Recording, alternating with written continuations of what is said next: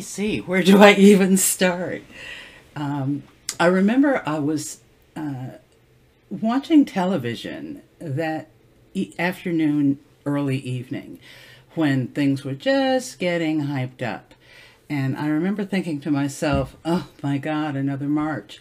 Because there had been so many marches for so many different reasons, all valid, wonderful, and good. But after one point, it just becomes so familiar that they blend into one. And as I watched, I can remember when the first time the screen split to show several other states joining in. As the hours passed, and again, I was painting actually, and I was hearing all of this go on in the periphery, so I wasn't really watching. But as the hours passed, the screen kept splitting, and it was state after state after state. And into the evening, then they started branching to other countries, to other continents. I think that's when I actually stopped what I was doing and began watching full time with the utmost attention. Because as things went on, I literally felt a chill go down my spine. I thought, oh my God, this was not just another march. These phenomenal women from all over the world marching in solidarity with each other from coast to coast, continent to continent. I was overwhelmed, blown away, gobsmacked, as they say. And as an artist, one of the first things I realized, and to be honest, as an artist, I've been selling my art on the fine art circuit for about 20 years at that point. And I've never really been compelled to paint anything. I've enjoyed painting things, and there are favorite things that I like to paint. And of course, paid commissions, I paint what I'm told to paint. But I've never really been compelled to paint something. And as I watched this march take place, this historic march, one of the largest to that date ever, and what was unique about it, it's the first time, probably due to social media, that all continents marched together for the same reason on the same day, given time changes across, the continent, across the globe. But I thought, oh my God, I'm watching history, and I have to capture it. And so then came the devil on one shoulder and the angel on the other shoulder. This is an excellent thing for you to paint, but how to go about it.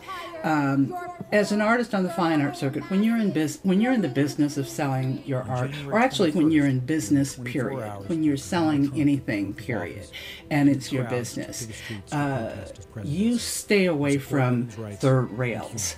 And my three in my booth have always been sex, politics, and religion.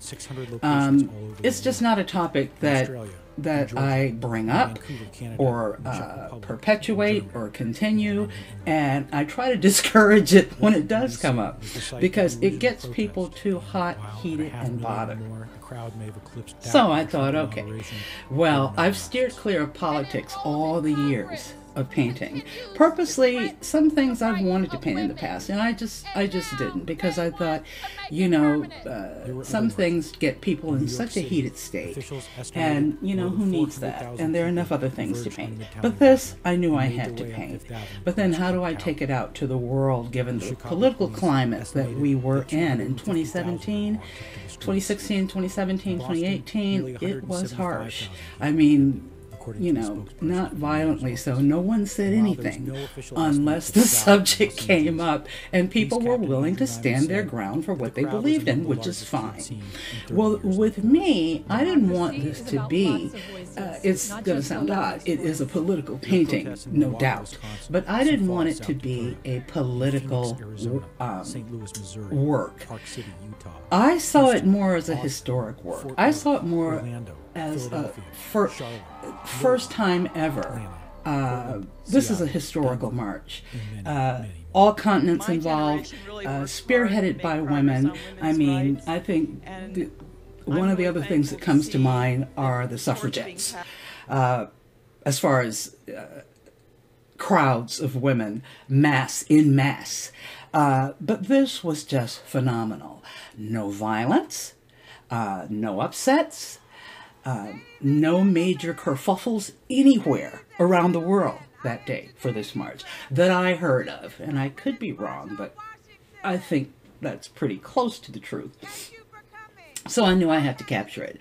But if I did, I wanted to make it commemorative, and I wanted to make it factual, so that 20 years from now, 30, 40, 50 years from now, someone could look at the painting and get the gist of the zeitgeist of that time. What was going on in the heads of these women? What were they upset about? What were they protesting? Why were they marching? And I thought the best way to do that is to show the signs that they were carrying.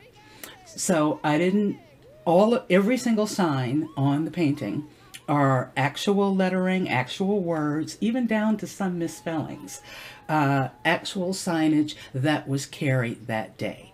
The signs are a composite of signs from all 50 states and all countries. So some of the signs are in foreign languages because they were taken from signs on imagery from other countries. So when I decided that I actually was going to paint this painting, I immediately went about doing the research to find online, Googling some of those amazing signs, and some were extremely funny, some were extremely harsh. I tried to leave as much profanity as I could on the cutting room floor. But again, would that be truthful? I had to use some to show what women were saying, and men were saying on that day, that they were compelled to take to the street in the rain and in the cold and withstand hours and hours of standing outside with children and babies in strollers. So I didn't want to take anything away from them by whitewashing what they were upset about on that day. So some of the signs are a little bit graphic, but that's because it's a commemorative piece, a factual piece, and an actual piece.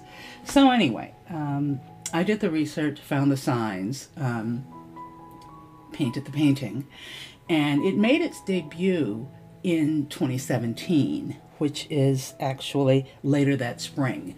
I think that march occurred in January after the inauguration. The reception was phenomenal. As you can see in the pictures here, I met so many women, men and women, and children, young ladies, young men, from all backgrounds, all walks of life, who went to the march, or they took their daughter to the march for the first time, or she marched in the 60s, and now she's taking her granddaughter to her first march. The stories were phenomenal. The people were phenomenal. The excitement around the painting was phenomenal. People bought prints for their granddaughters. They bought prints for their brothers and their fathers. Women who had participated in the march bought prints for their friends who had not. They liked and some of them saw their own signs on the paintings. They liked the idea that I used the actual signs, because many of the signs were signs they had carried, so they were recognizable to them. And it was just, it was a wonderful experience. Now you can shop for GPY International Fine Art products at 2 online locations. Simply go to the fineartamerica.com site and search for my name, Gwendolyn McShepherd, or simply enter the website shown below. You can also shop for an array of products and GPY designs at Zazzle.com. Once on the site, search for Classic Home, one word, or simply enter the website below. Each site offers a variety of different art products and art designs, from fashion and household products to a host of other items, in addition to the traditional art canvases and art prints.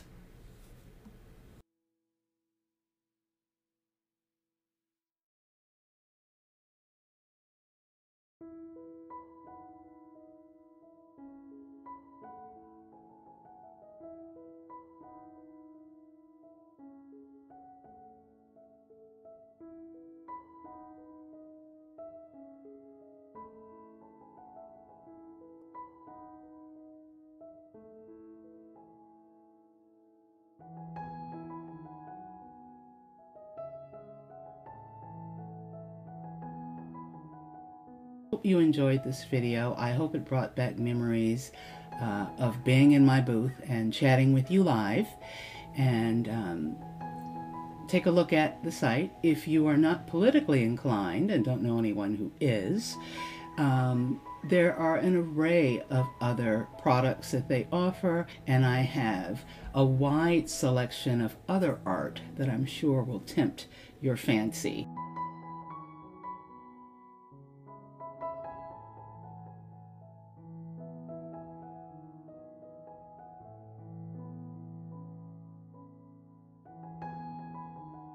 So before I let you go, I want to remind you all to take a look at my YouTube channel. You can find me by searching for my name, Gwendolyn McShepherd, or GPY International. And I've put some videos up with music backdrop. It's almost like walking through my booth. I hope you enjoy them.